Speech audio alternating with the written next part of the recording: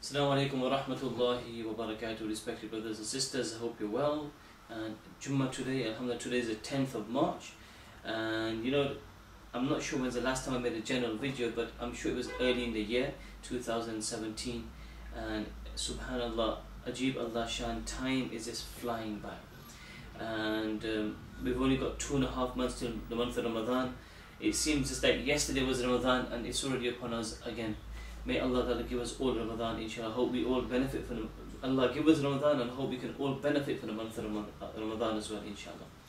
Brothers and sisters, I just want to mention a few things. First of all, like I started with the value of time. Time is going from our lives very, very quickly. Days and weeks and months are going, and I think it's important for us to realize that the moments and the seconds and the minutes which are ticking by in our life, we're never going to get those moments and that time again.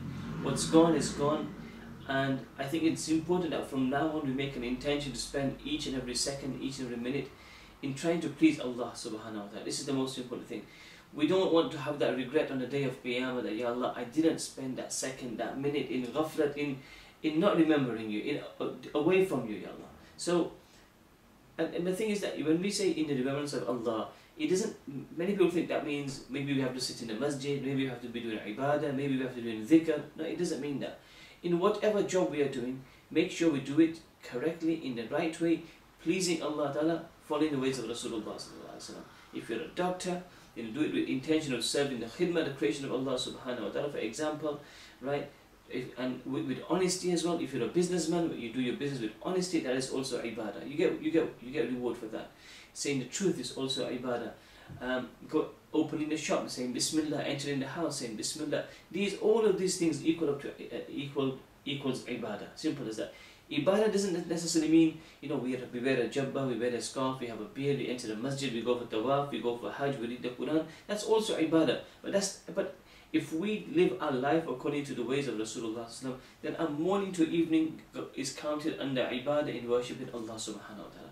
So, brothers and sisters, I would encourage you to spend as much time in displeasing Allah subhanahu wa ta'ala. And when we do make a mistake, and I was talking to my congregation, and I was talking to the students of my madrasa the other night, and I was saying that at least before going to bed, do a bit of muhasabah, a bit of muraqabah, just a bit of meditation, and just think to yourself, how did I spend my day today? How did I spend my 24 hours today in pleasing my Creator or displeasing my Creator? And then after the muhasabah, for the mistakes we've made, then ask Allah for forgiveness. For the good we've done, thank Allah Ta'ala and ask Allah to give us the energy and the tawfiq and the ability to keep on continuing with these good things which Allah has given us tawfiq for. Because as human beings, sometimes we're in a very good mood, we'll do a lot of ibadah. And sometimes when we're feeling down and things are not going for us, then we give up quite easily and we think, oh, forget it, I don't want to do it today. No, it's about doing it every day, good day, bad day, happy day, sad day. Whatever day it is, it's about consistency, it's about pleasing Allah subhanahu wa ta'ala. Number 2, respected brothers and sisters, alhamdulillah, myself and my colleague Maulana Imjaz, Abdulaziz Bhai Moti, and we had brother Jamal from Albania. We went to South Africa and Zambia recently, mashallah. We went for nearly 2 weeks. It was a very fruitful trip, a very beneficial trip, trying to create awareness of Rahma mercy, alhamdulillah. And we had programs in Joburg and Durban, and in Joburg, Durban, Cape Town, and Zambia, alhamdulillah, many schools, many madrasas, many Darul Ulooms and masajid as well. It was absolutely brilliant. The people of Africa, as you know, their hospitality is on another level, alhamdulillah. But it wasn't just about the hospitality, it was the akhlaq, it was their warmth, it was their character, and only that, they also, mashallah, the support we got for Rahma was absolutely phenomenal, unbelievably amazing. So Allah Ta'ala give the people of Africa more and more barakah, more and more blessings, more and more happiness and joy, inshallah Ta'ala.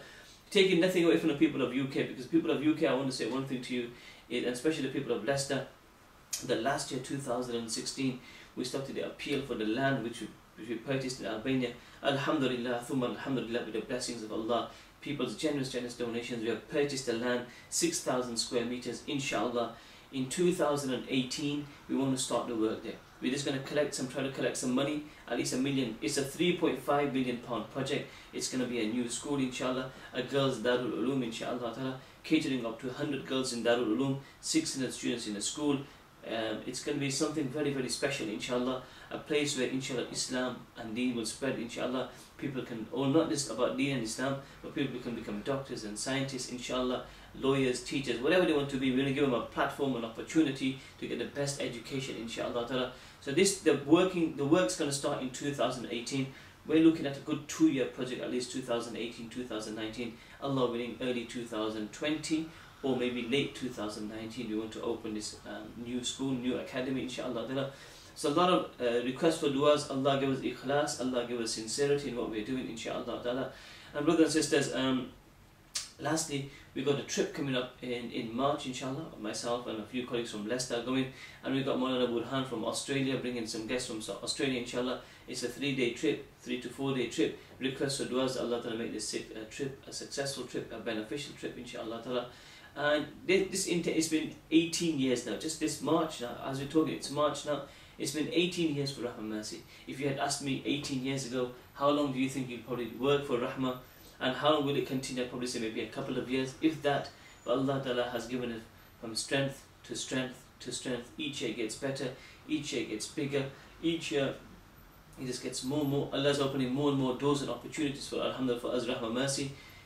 How it's happened? First of all, it's a blessing of Allah subhanahu wa ta'ala. It's du'as of our parents, du'as of our teachers, du'as of the poor, du'as of the needy. Somebody's du'as along the way is definitely helping us, because within us, honestly, I speak for myself, there's nothing that I can say that is because of me that it's working. It's truly somebody's du'as, somebody's blessings, somebody's karam and fadha. So brothers and sisters, please continue making dua for us. We hope, and in another 18 years time, we're still making hopefully another video and say it's been now 36 years, alhamdulillah. But brothers and sisters, we'd like to thank all of you for your support. Keep making dua for us, and make dua for the whole ummah of Rasulullah sallallahu alaihi wasallam. We are kajasadin wahid, we're like one body. We need to support each other, we need to help each other. Whatever help you can give the ummah, try to do as much as you can, inshallah. Allah Ta'ala reward you, Allah bless you with a wonderful Friday, wonderful week, wonderful month. And may Allah, when our time comes to meet our Allah, may Allah give all of us husna khatima wa akhiru da'wana alhamdulillahi rabbil alamin.